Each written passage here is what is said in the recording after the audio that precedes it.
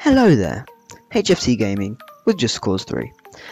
The reason I'm playing this game is because it was free on PlayStation Plus this month, and it still is until September the 8th, so if you haven't got it, I recommend you download it. Now, this is probably one of the best free games PlayStation has put as their free PS Plus games, I'd say for a while, or maybe even ever. I don't know all of them, I don't check. But it was complete chance that I checked and got this game for free. Anyway, in this video, I'm going to show you 4 vehicles and how to get them. Now, these vehicles aren't just the cars and stuff that drive around, or the boats that drive around on the water, or the planes that fly about. No. These are 4 of the rarest vehicles in the game, and you cannot find them driving about. You have to find them in specific locations. Some of them are hard to get. The first one is this Weimaraner W3. Now, this exists as a military car, as you can see here, but the civilian version, the W3, you can only find on a specific island, and it's difficult to get. To get this car, you want to go to this location here, the waypoint I've set, or my location, I'm basically there. So you can pause here to get the coordinates, or you can just sort of look and judge. It's probably easier. It's the biggest out of the 2 islands between Grande Pastura and Maestrale in the large region. So once you've arrived at these coordinates, you should be on this sort of flat bit of land here, and normally 2 of these vehicles spawn in different colours, along with a bike, which is irrelevant because that can be found by driving around. Right, now the tricky part is to get these vehicles to land. What you want to do is pick the one you like the colour of, even though you're probably going to wreck it soon. And you want to drive down to the nearest beach the easiest way possible. So drive to this sort of back corner is the easiest, and then down here and along this ridge to get to the nearest beach. Okay, once you're at the nearest beach, you probably found it quicker than I did, is you need to use your beacons to drop in this Erga Hroch. It's a rebel boat. Yeah, and you can transport cars and stuff on it. It's very useful. If you haven't unlocked that boat, there might be a way to do it with a helicopter, but I think it's much more difficult to use a helicopter to pick up the car, and I don't even know if it's possible. Jesus. Right.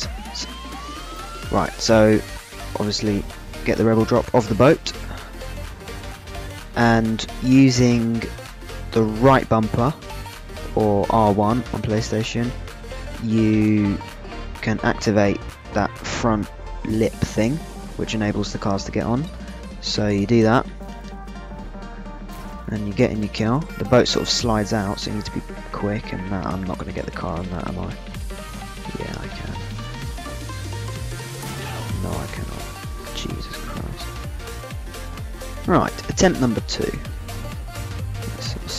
There we are, perfect. Well, perfect parking.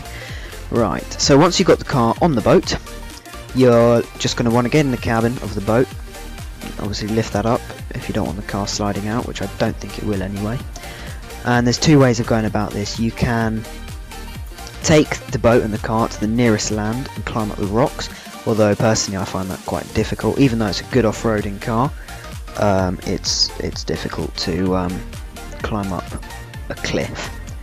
I don't even know if that's possible. Anyway, the next way is to simply take your boat down to the nearest sort of area of land, like a port or something. So there's a port here, or there is a port up here. This one's nearer, so there's no point going into the other one. Yeah, just go to this one, it's nearer, unless there's a piece of land like a beach or something that you can get on either side. And then you just set a waypoint and drive the thing down to a garage, and hey presto, you have got your car. But obviously I've already got it, so I can just sort of flip it into the ocean. Okay, so the location of the next car, the Verdeleon 3, the nearest fast travel point is up here. This Cloudy Crevasse Tor is the nearest fast travel point. So if you fast travel over there, and then you set a waypoint on the map, just to the left, you can see this sort of rectangular structure. That's the warehouse that the car is situated in. So since the wingsuit tour is high up off the ground, the start of the wingsuit tour is high up the ground, you can just wingsuit down there easily. Once you've arrived at the garage, you arrive at the back of the garage here, and you can walk in through these big doors, and there should be 3 or 4 cars lined up in a row here, different colours. You just take one of them, set a destination down to Mario's garage, sorted. The next vehicle we're going to be looking at is the Mugello Farina Duo. It's the Formula 1 car of the game. Now, there's the easiest way to get this car is by going on your map, going down to Mugello, the province, and in the top left there's this City Sprint Challenge. Fast travel there. Okay, and you want to start the challenge. The recommended car, the standard car for this event, the challenge default, what they call it, is this car. So if you just start the race and finish the race with 1 cog because you're going to have a piss, the car is kept. Like, you can stay in the car whether you have the car or not. You can actually stay in the car, and then you simply just drive down to the nearest Mario's garage. Don't know where it is, but you set a waypoint in the town of City di Ravello. Okay, for the 4th and final vehicle, which is a boat, the Squalo X7. This is the hardest one to get down to a garage. Okay, so the nearest fast travel location to the boat is this Regatta Laco in Littoratorto, the bottom, this lake at the bottom here, sort of triangular shaped lake. Just fast travel to here. Just pop over here to this sort of ruin, massive circle ruin bit here. And inside you'll find the boat you're looking for. The Squalo X7 in all its glory is just there. However, it's not easy to get.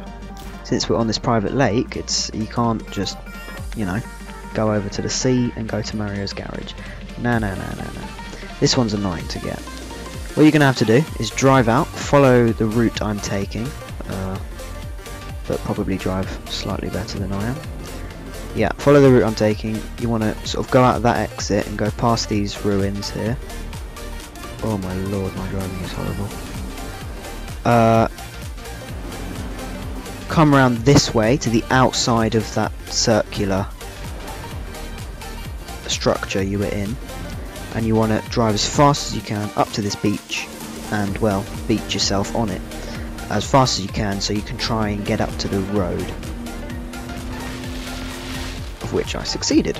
Right, to get this boat, I must add, using this technique, you need maxed out tethers in the gear mod section. You use your tether and try and get up the road as far as possible. Well, not as far as possible, but you get up the road.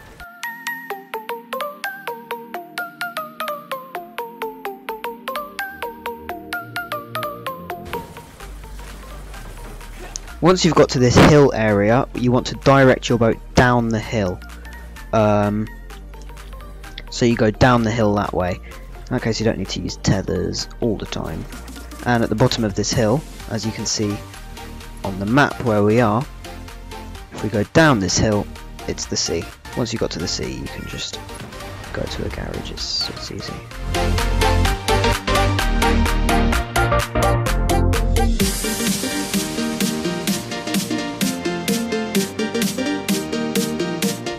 It's quite bumpy here, and there is a risk of blowing up. I didn't manage to do it first time when I did this. As you can see, I think my boat's smoking now, and it's on fire, so I'm not going to be able to do it. Bollocks. Get out. You see, that didn't work, but most of the time it does. So try a couple of times, get down to the sea, and once you're in the sea, it's an easy job setting a destination to a garage, a port garage, so you can sort of just, this one's probably the best, so you can rock down and you can just pull up by the side of the port and save the boat. Obviously that didn't work, that was a crap example of how to do it, but you just do it like that. That was the 4 vehicles that are rarest and hardest to get. Thank you very much for watching, and I will see you in the next video, because I have pre-ordered Need for Speed Payback, the deluxe edition, so I'll be able to play it 3 days early, and the same with the Crew too. So I'll be playing those 3 days early, and I'll see you in those videos. Have a good day. Shit. Fucking hell, he bounces.